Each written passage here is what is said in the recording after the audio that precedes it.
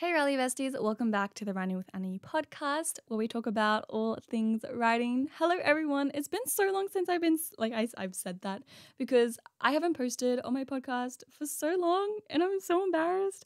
But hello, I'm so glad to be back and I'm glad to have you guys back listening in to my yappa voice. But the reason why I was gone for so long is because it just got a lot in the Netherlands. I studied on exchange for 6 months in Europe, and I just needed to prioritize my main channel a little bit. So of course you guys probably watched me on there, but I still miss just chatting with you for 15-20 minutes, chilling with you guys. Really, I adore that with all my heart. But yeah, I'm sorry, but it's coming back every single Wednesday. If you guys just need some sort of writing advice, sort of writing chill time throughout the week, come on my podcast every Wednesday and you can get some writing vibes in. But today we're going to be talking about some writer advice, and I asked you guys on my Instagram, go follow me, it's _ANANEU. I asked you guys something. What did I ask you guys? I asked you guys some just writer tips, writer questions you want, and truly these questions are really, really good. I'm very excited to answer them. They're so valid, and I think so many writers go through this. Even me, I go through a lot of these things, so I hope you stay toward the end and listen to every piece of advice and every question because they're very valid. The last thing I need to say before we get into the questions is, I don't know if you see this over here, if you're just listening to the audio version of my podcast, I have my 100k play button, which is the first time I'm featuring it in a video. Thank you guys so much for 100k. That's amazing. It's so beautiful and it says my name on it, and I kind of look at it sometimes and I'm I'm an actual I'm an actual YouTuber, and I forget that sometimes for some reason. But thank you guys, we did it. Oh my gosh, 100k, that's crazy. So I love you all so much. Thank you with all of my heart. But with that out of the way, let's get on to the questions. Let's go. Okay. The first question is how to manage school and writing together. And this is a question that I have myself. I've been wondering that myself because I've just started uni up again. As soon as I got back to Australia, it was 2 days before I had to go to my first class. I'm in law school, if you guys don't know, and it's interesting. Anyways, obviously writing takes up a lot of time, but also my studies do, and I've truly tried my best to find a routine that works for me, through blocking. Maybe I write every 2 days, but I write for 2 hours, blah blah blah.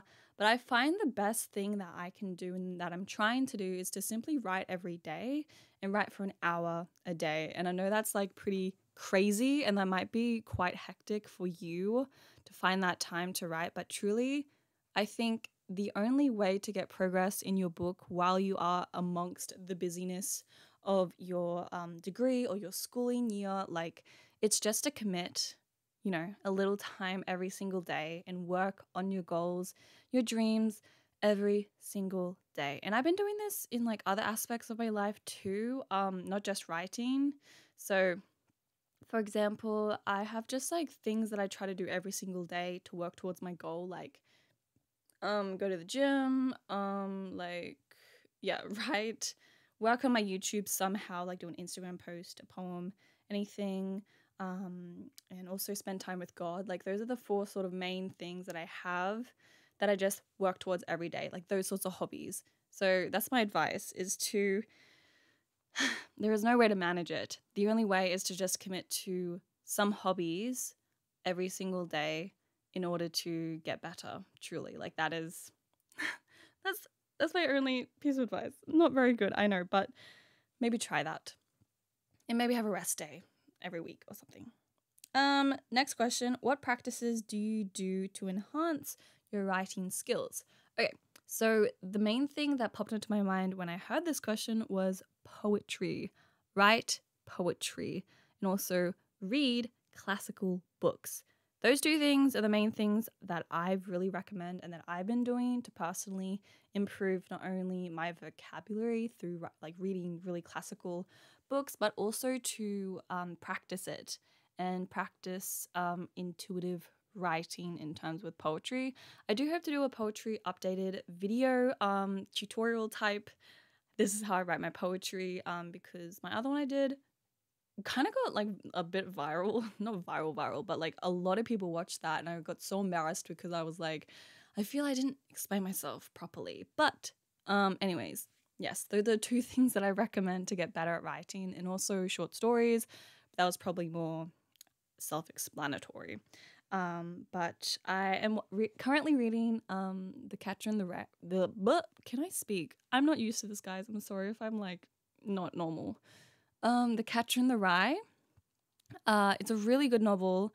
I really adore it. I think I literally learn something new every single time I read a classical novel. And this particular book, I have learnt the importance of developing a character voice. And in that, at least the story has particular things that stand out to me from the character and how the character describes certain things. For example, like, it's probably not a good example, but it says exactly what I need to say. The character describes a lot of things as crummy, which I don't know, I've never really thought of that. It's kind of like a very informal, weird, boyish way of describing things. Like he describes a chair as crummy, or a bathroom as crummy, or as crummy fingers. And it's so, I don't know, it describes so much. And I've learnt that, and I really want to implement that in my own writing. The same way I kind of hope to do that in my poetry. So yeah, that's a really good question though. I'm very, very glad you want to enhance your writing through other means instead of just simply practicing blindly through writing book after book, which is quite huge undertakings. But next question is how to develop characters you really love and stay committed to. Yeah, that's really hard. I would personally, I mean, I love all my characters truly, but I've definitely begun to appreciate terrible characters as my favorite type of characters. I think finding flaws and kind of relatability toward yourself onto your characters, usually writers do this quite subconsciously, I guess, but I really do encourage you to try that and just kind of make your characters not the best people. It really depends on the context of your story. That's something I like to do, and spending time with your characters simply through writing the book, I think inevitably you'll really love your characters and they'll develop in front of your eyes. Something that I truly appreciate is especially what my characters do for other characters, which is interesting. And I keep going back to the example I talk about in like all my podcasts, which is Project Orchestra. It's a historical fiction where a young conductor recruits a busking homeless violinist into the prestigious London Academy or something of music. And the two characters they foil one another so much that, especially Alex, I love him obviously as a character, but I love him ever more for what he does for Lewis, the other character, the homeless violinist.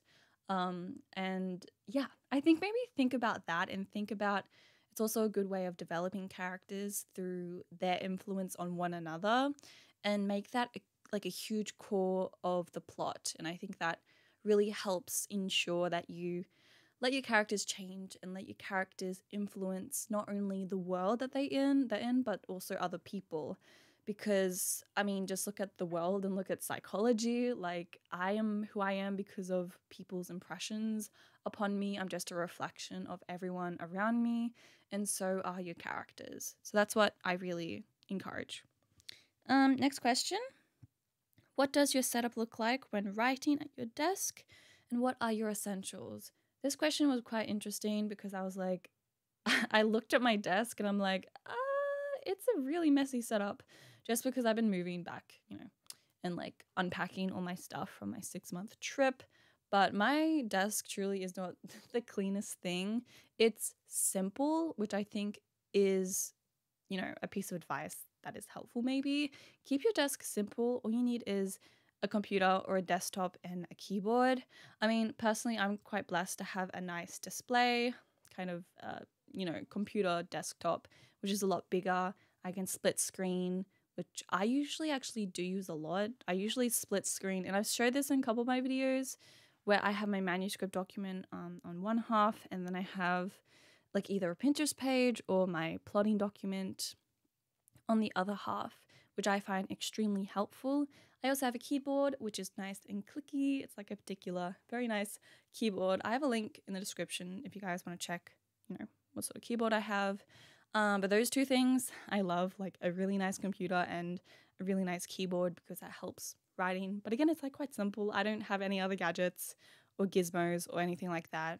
And there was something, oh yeah, the last thing I really do encourage on your space is actually to use your phone as a timer. As I mentioned in the first tip, is to set a timer, or like at least write for an hour, and that helps me. I don't know what it is, like especially when you use your phone, you cannot use it because you're using it to time yourself. The same way, like you can also use it to time lapse yourself, so you're not on your phone. And it's really encouraging seeing the timer go down and down and down. And I get distracted and I end up, you know, finishing the timer quite quickly. But that's what I use. Literally like just the clock timer on the iPhone. And yeah, my stuff. Okay, next question. How to be a prettier and less cringe writer? I want to write something beautiful, not cringe. This is interesting. I think it's just time, truly, that allows you to continually write better and better and find your own voice as an author. Something to be a lot more prettier. I think writing poetry does help a lot. I think I've begun to write a lot of, a lot better prose, a lot better descriptions, just because I've practiced through my poetry, and that translates to my manuscripts. But something very particular I found, I was talking to one of my friends, and it's not really pretty writing, but it's quite unique writing, similar to the character voice that I talked about in the Catcher in the Rye. But this is more so concerning, I don't know, kind of vocab. It depends on where your character is from. If you're writing just a normal literary fiction, I'm Australian, so I kind of explain things a bit differently, or just simply call different terms differently. Like a doona, we call a doona, what's it called? A duvet. I think that's the same thing, or like a blanket on your.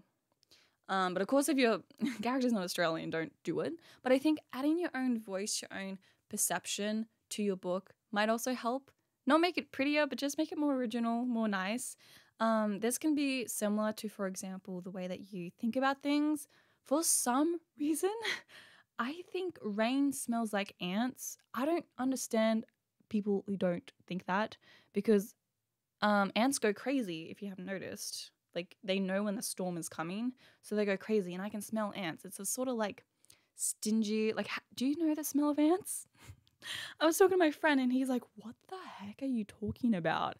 I'm like, yeah, like rain smells like ants and metal. And then he's like, no, it doesn't. And like part of me just wants to delete that because I get so embarrassed. I'm like, oh, I'm the only person who thinks that. But no, that's a part of the character. The fact that the character attributes that to that, you know what I mean? So don't delete things from your story. I think it comes very naturally. So maybe try that potentially. But yeah, that's my answer. Alrighty, the next question is what to do when you're stuck in your book and want to start a new one. This usually has to do with not procrastination, just trust issues. No, I'm kidding. I also struggle very much with starting new projects. I struggle with working on one project at a time. I'm the sort of writer who writes completely different genres. The next book, I've written historical fictions, high fantasies, literary fiction, romance. I'm even starting a sci-fi, and then I'm also writing a like post-apocalyptic dystopian. So I understand this fully. The one thing that I would do if you're stuck in a new book is to take a pause, understand why you're stuck, write down things that you can do to get unstuck. So I think it's really important to understand, yeah, what's the problem? So is it a plot thing? Do you just simply not know what's going on? Is it maybe you just lost passion in your project and want to find something new? Is it maybe because you've lost faith in the idea and want to move on? Like, these are very valid reasons why you're stuck. But decide if you want to shelve or decide if you want to stick it out. And if you want to stick it out, don't stick it out right then and there, but take a break. And you can take a break through writing short fiction, poetry, or something, or just nothing, period, and just reading and writing nothing. So that's my advice. If you want to move on to another book and start a new one, I fully encourage it. Literally what happened with Project Orchestra is I had this idea. I just finished, like, actually quite, it kind of worked out well. I just finished another project, like the 0 draft, and then I was about to start on, I think, the 2nd draft or something like that.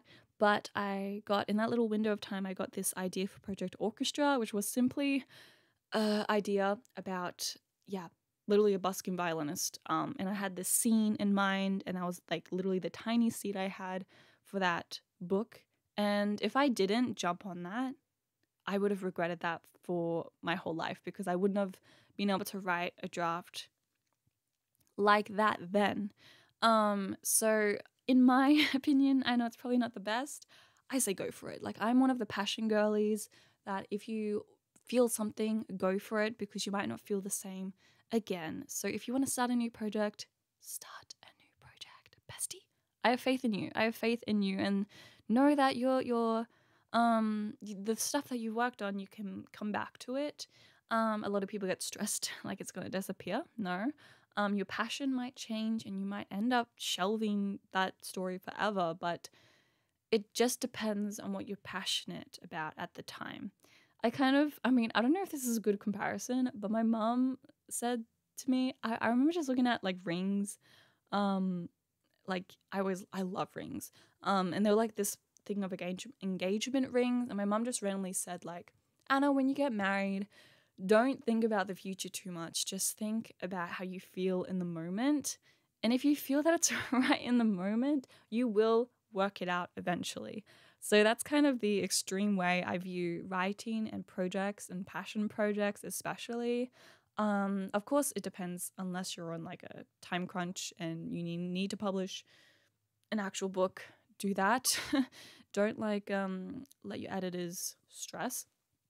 But yeah, go for it, I say. Next question is, I can never get through the first draft stage due to imposter syndrome. Any advice? Imposter syndrome. Yes, bestie. I feel so sorry. Imposter syndrome literally sucks. I've gotten it so much editing, because of course you're just looking at how bad your story is and trying to make it better, so therefore you just automatically think it's terrible. But in terms of getting through the first draft, I completely understand that. It is extremely difficult.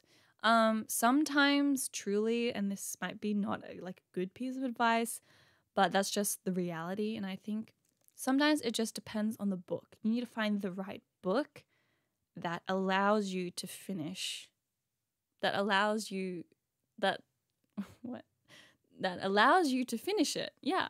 It's kind of like I think books or stories are breathing, and some need time for you to fully, have time to actually write it. And I've described this a lot in some of my quite older videos, where when I write, in the stories that I come up with, they're always in me. It's a weird sort of thing. I just haven't discovered them.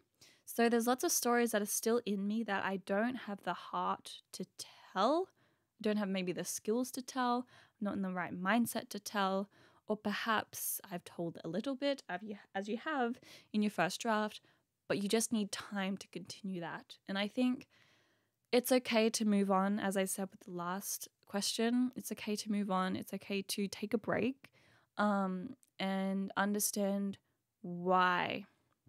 Because usually if you're stuck in your project, that's quite demotivating. It's quite like, what's wrong with me? It can be a majority, like a whole bunch of reasons, as I've said before.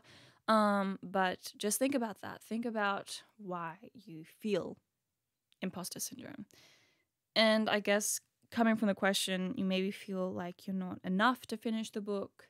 And that can obviously translate to maybe you're just not ready. And maybe that story is not to be told yet. And maybe you simply don't have the skills, which is completely fine. You will get the skills eventually. But it's okay to take a break. And sometimes you truly just got to find those golden projects. The next best thing to kind of give you advice on is to look at my plotting videos. That really helps. Usually when I'm stuck in a book, what I do is go back to the plot, because 9 times out of 10 it's just because I don't know what the heck is happening, and I don't know how to get. I know what A and B is in C, but I just don't know how to get to A, B, and C, if that makes sense. So plot it out. Go to some of my plotting videos. I talk a lot about how to plot through settings, and that's one of the tips I always give to y'all. Look at my plotting videos. They actually help people. Okay, we have 3 more questions left. This is quite a long episode. Next question is, have you ever tried to write male POV? If yes, can you share some tips or insights? This is quite an interesting question. I didn't think about this, about like writing male, because I guess, I don't know if it's different as a male writer to write a woman as it is. To me, it was quite natural to me. I don't know. Maybe it's because the sexuality of the character isn't important in the book. So it's their relations aren't as gendered. Does that make sense? Like sometimes main characters are just main characters. It's kind of like how you write children. Like it doesn't matter if it's a girl or a boy. It's just, that's kind of how I view my characters. Of course, when I have written male POV books, I have actually for 2 books, I First Met You in a Graveyard and also Project Orchestra, sorry. And I don't really know. I think it was fine. I think it's very, very important yet to keep in mind that they are a male character and to what extent you can actually portray that correctly.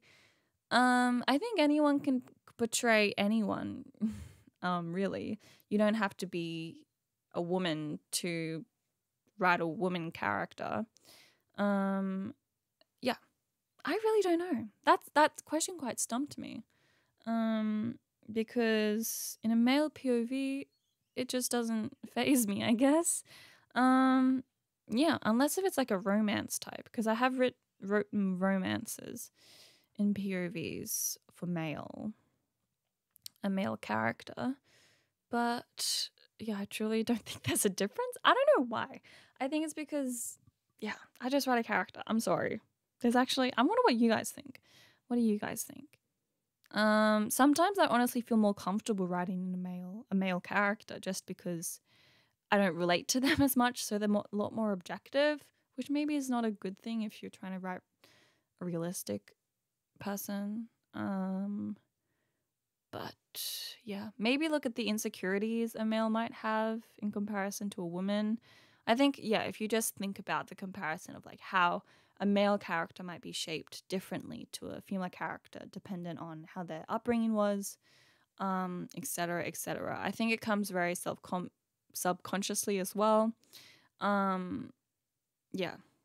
Because like, for example, in Project BB, I have Robin, who's a girl, and her gender is quite explicitly like important, or more so unimportant in the book. So yeah, that's something I touch on really, really quite intentionally. So that just depends on your book and the themes in your novel. But yeah, I'm sorry, I'm not very helpful. Next question is, how do you manage to work on so many projects at the same time and still make progress? And when I read this, I was like, yes, I do work on many projects at once. Do I make progress? No, I don't make progress. which is quite sad. Usually I try my best, but truly multitasking is quite unwise, I have found. Work on one project, finish it, and work on the other project. If you want to be, like, especially maybe it's holidays for you. I know it's summer for the other side of the world, but like I would be plotting something and then writing a manuscript, for example, or brainstorming something and plotting the first draft. You know, I think it's important not to be in two different manuscripts at once. Like either be focusing on editing or either be focusing on brainstorming. So you're using different muscles and not getting too exhausted. Especially also if they're two different genres, that's usually helpful as well, since you don't get confused. That's something I do. I mean, right now I am brainstorming a new secret project that I've hinted on my Instagram. Go follow me again, _ANANEU. But I am also editing Ghost Side, and usually editing is probably the best. I can only really brainstorm or write a book or plot a book while I'm editing, because editing, although it's really difficult and really taxing, it's something that's really, I set apart. You know what I mean? So I encourage that. The last question is, how young is too young to be an author? And I read this and I'm like, no one's ever too young.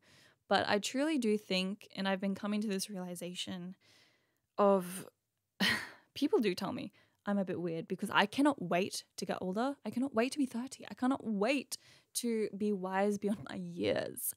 No, I'm kidding. I want to be wise for my years. I want to experience so that I can have a new perspective.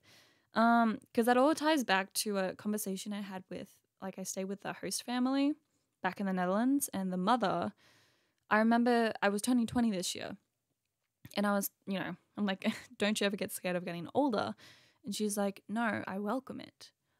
Because she said she feels so much surer of herself. She feels, more confident. And she actually says something really interesting that was simply like, things don't matter as much.